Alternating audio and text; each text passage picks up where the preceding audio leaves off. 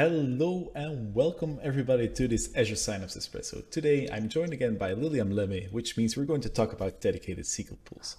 Previous time in our video we talked about what dedicated SQL pools is, that it's an MPP system, not an SMP system, and today we're going to talk about distribution and why it is important. Now, first of all, remember the story we talked about last time, where we talked about a single car and that you have to move data from one point to another. You can load some data in that car, and if there's more data, you'll need to use a truck, but you can only scale to the biggest truck, basically the SMP system, so you're limited to the actual physical hardware that you have there. Now, an MPP system is going to combine a lot of cars to get that data over from A to B. Now, the way we're going to actually divide that data across those cars, that is your distribution. That basically means we always want to make sure that we have the data distributed across those cars evenly, which means that car one has one part of luggage, the second car as well, until the 60th car for dedicated SQL pools, and they can actually move that work together in one go, and not one car that has 20 pieces of luggage and the other four, for example, don't have any luggage, and then another one has more luggage. That's something we want to avoid, and that's something you can do with your distribution strategy. And today we're going to talk very briefly about what distribution options do you have. Now, Liliam, can you say, like, if we're going to use our dedicated SQL pool and we're going to start with distribution, what are the options we have and what do we need to talk about then? Yeah. So that was a very good example, Stan, and that shows how the complexity of the DW is, right? So we have we have three types of that we can apply the way that DW will be distributed. We have hash, replicated, and round robin, and I'll explain each one of them. So let's start with the one that I think it's easier. It's the round robin. So the round robin will distributed the data. So once you define the round robins in your table, you distributed the table as equally as possible against the 60 distributions. When we defined the hash, we need to define a key because the data will be hashed against each of the 60 distributions in a deterministic way. And when we use replicated, we are replicating the whole table across the computed nodes. So those are the three patterns that you can use to distribute your data inside of the SQL dedicated pools.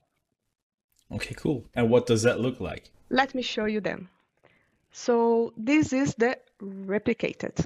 So here I have a table, and replicated, as I mentioned, it replicates the data across all the computed nodes. A good usage for this will be dimension tables.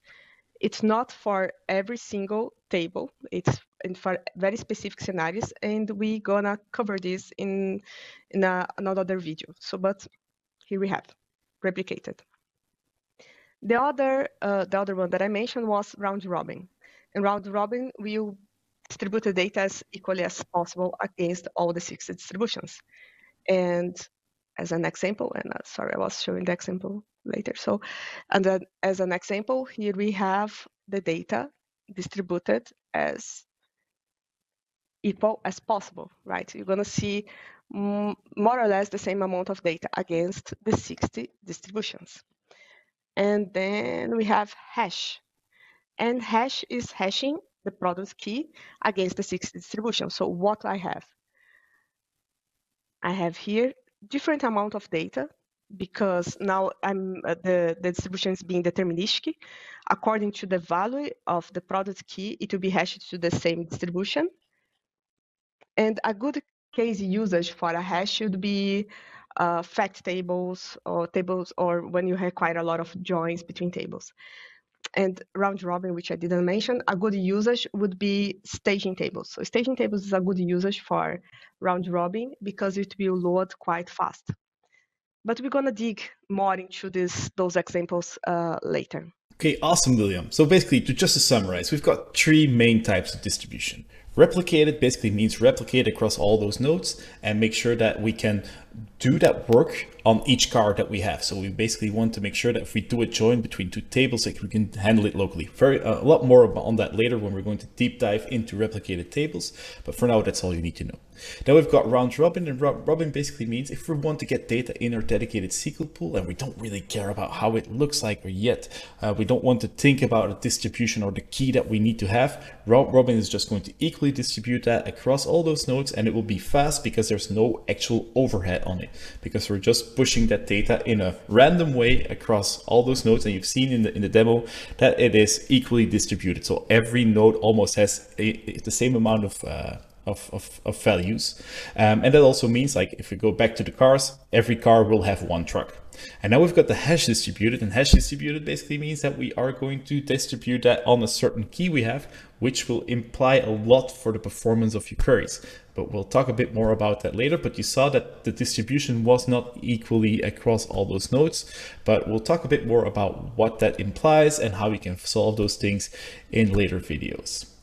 Also, one key takeaway that Liliam also mentioned, that the dimension tables of your data warehouse might be a good fit. Don't take our word for granted, because in the other video we'll talk about what the limitations are. Might be a good fit for replicated tables. If you have any staging tables, that'd be a good fit for round robin, because it is easy to push that data in there. And your larger tables, your fact tables that are doing a lot of the work and has the most data, we basically want to use those 60 cars to get to that solution. And that's why a hash distribution is always a better choice for your fact tables, depending also on the amount of data, but in most cases that is the case. If this was the first time you're visiting our channel and you like the content, give us a thumbs up for the video, or subscribe if you want to see more content on anything on the Azure Synapse Analytics feed. We've got loads of different videos coming in, and not only the Synapse Espresso, but other videos as well. And if you have any questions about this video, just type them in the comments and we'll get back to you. Or if you want to see a different video or have a topic specifically handled of dedicated SQL pools or serverless SQL pools or Spark, just type it in here and we'll probably make a video out of it. As always, from the Synapse Espresso team, thank you very much for watching, and bye.